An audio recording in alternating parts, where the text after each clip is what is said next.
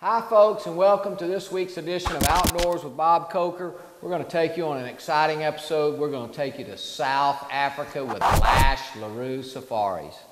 And what a trip it was, folks. Folks, the accommodations there are 5-star. Lodging, food, great. Tennis courts, swimming pool, you name it, he's got it for the whole family.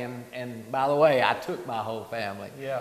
When you leave that lodge, you start driving, you see animals everywhere. We saw giraffes. Wildebeest. We saw, of course, sable, which is what I'm going to be hunting on this episode. Right. And folks, we're going to start out our hunt in a Rhino Labs blind. Yep. And, well, over a water hole. And, folks, we got our noisemaker set on the cricket mode, and we're going to take you right to the hunt.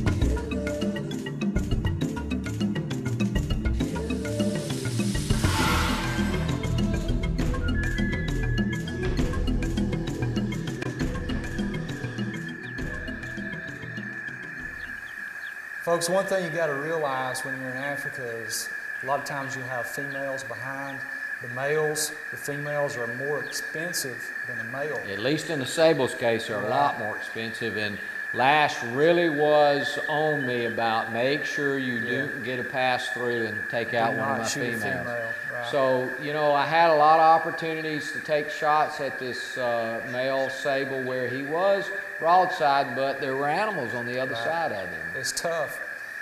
And you can't always tell by the camera angle because Bob's sitting, 4 feet to the left. So what I'm looking at and what the camera's showing y'all isn't necessarily the same thing. Right.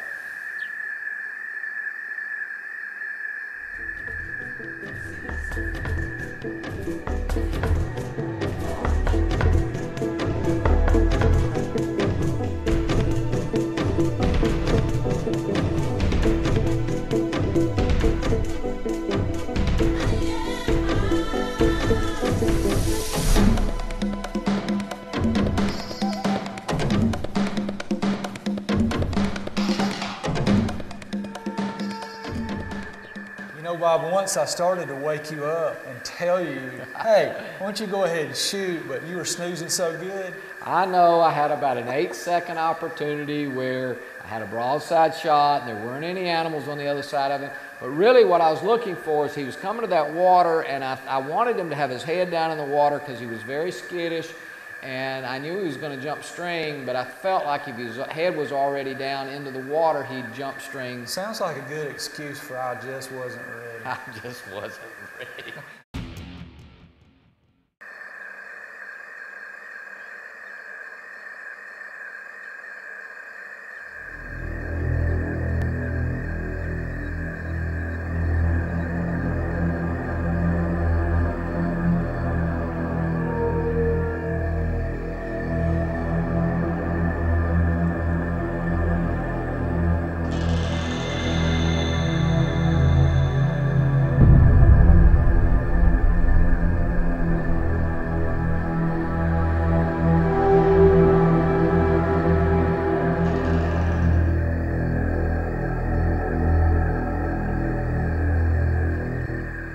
But folks, when he finally did put his head down in the water, he was quartering to me, and it just wasn't an ethical shot. Right, and you don't want to do that.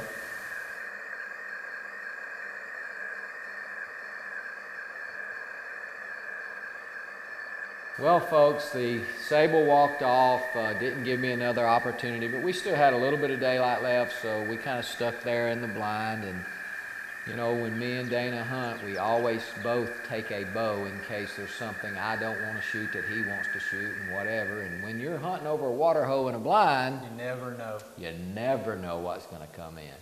And buddy, this steambuck come in, he caught, I think Dayna was asleep because he caught him by surprise. Yeah, I wasn't ready when he first came in. He was probably standing there 20 seconds, but you got to remember that I was the primary cameraman because we were hunting sable, so I had to give Bob the camera, get my release on my hand, get the arrow knocked up. So you'll see. It's a male.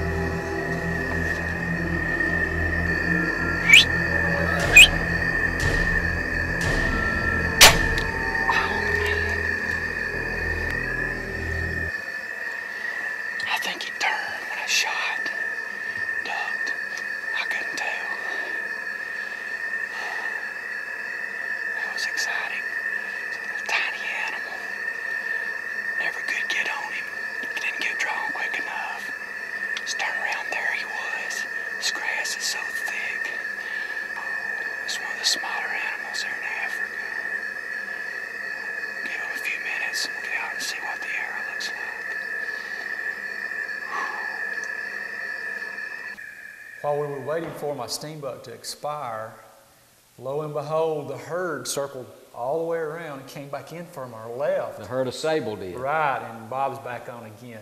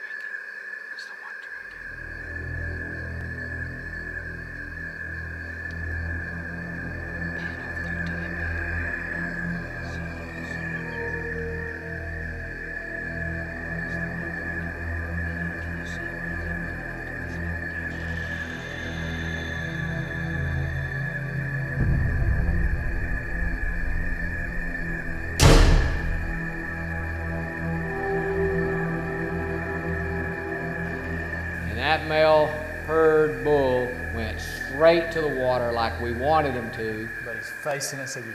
Again, folks. No shot. Sure enough, folks, when he left the water and started walking away, he gave me a perfect broadside shot, but guess what? Females behind him again. The females and the young males were all behind him. I couldn't get a shot. So, folks, we're going to take a commercial break. When we come back, we're going to show you the recovery of Dayna Steamboat.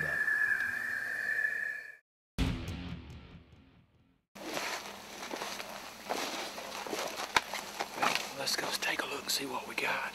You can see right here behind me the Rhino Loud blind.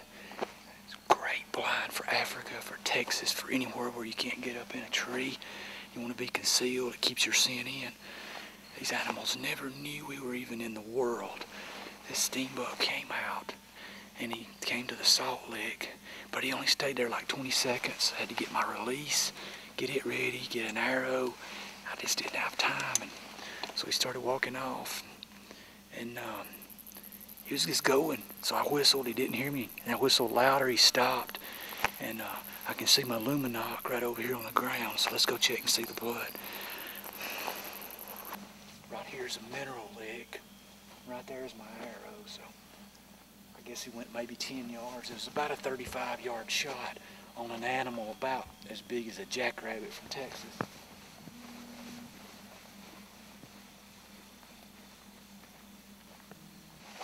Here's the arrow. It's absolutely covered in blood.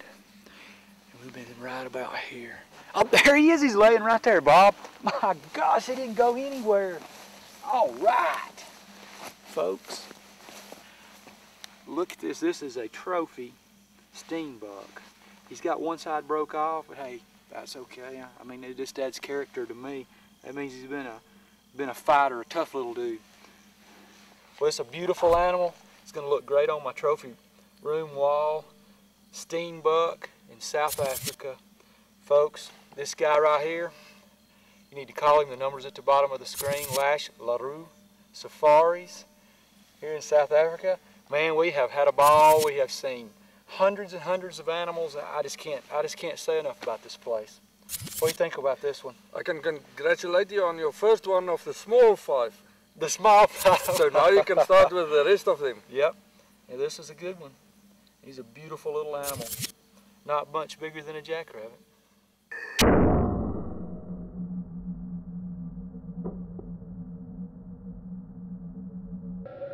Folks, the next day we started sable hunting again, only today we decided we were going to do some spotting and stalking. Right, folks, it was very hot that day, and, well, they needed a little deodorant or maybe a little scent blocker, so. So we sprayed scent shield on both me and Lash, and folks, we'll see if it works.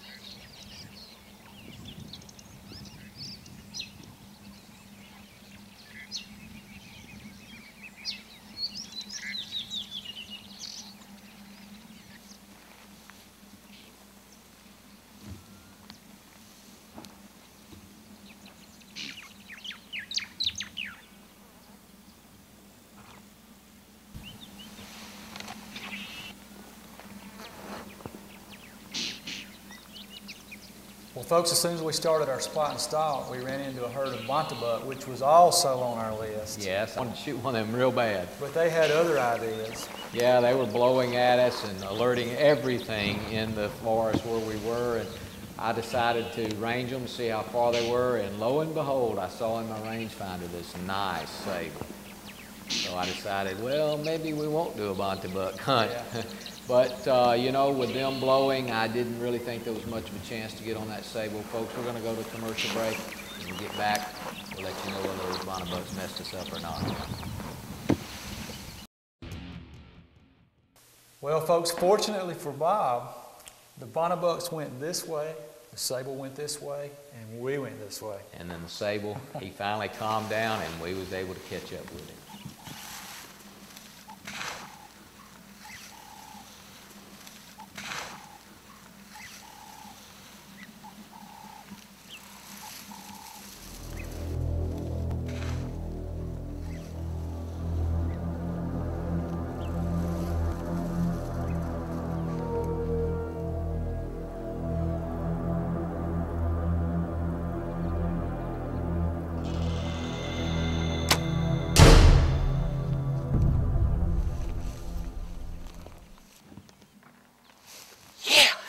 You see that? Folks, I tell you what, this sable hunting is hard. They're one of the smartest of the antelope family here in South Africa, and I'm telling you, we've been trying to hunt a sable now for 6 days. We've been doing it out of a blind. We've been doing spot and stalk. Oh, thank you, Lord, thank you, Lord, thank you, Lord. This is a magnificent animal. I have wanted one for a long time. Thank you, Lash. Folks, Lash Le Roux Safaris. That's the place to get you a sable. Give him about 40, 50 minutes. Give me a high five there, Dayna. Oh, yeah! Give him about 40 minutes, maybe 50 minutes, and we'll go find that puppy. Put a good swag daddy on him. Thank you, Lord. Thank you, Lord. Thank you, Lord. Whew. Well, folks, right here's where he was standing. It's only been about 15 minutes. It's pretty warm here in South Africa, and you don't let them lay as long as you do back home because of the heat. It'll cause the hair to slip. So we're going to go ahead and try to find some blood and see if we can get on the track. And Lash has called his #1 ace tracker, William, and we're going to put him on the track because there doesn't seem to be any blood right here, and maybe we'll find some blood and be able to find this animal in a short order of time. I had to come out of that long sleeve shirt. It's hot.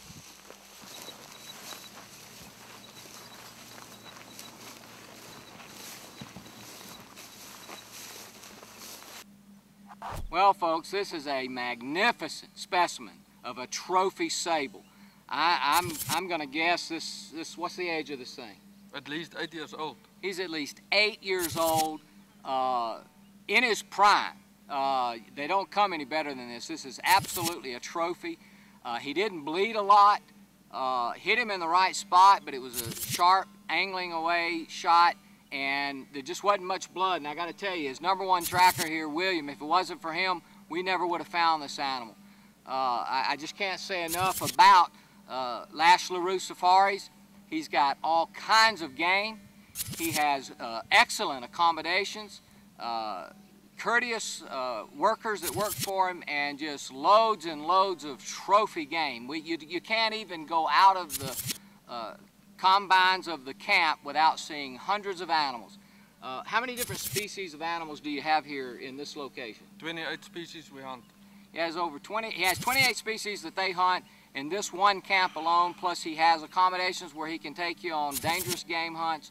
Folks, if you want to go on a South Africa hunt, it's very economical. I highly recommend Lash Le Roux Safaris. Just call the number at the bottom of the screen. You'll be surprised at how economical it is, and I guarantee you, you'll be coming back.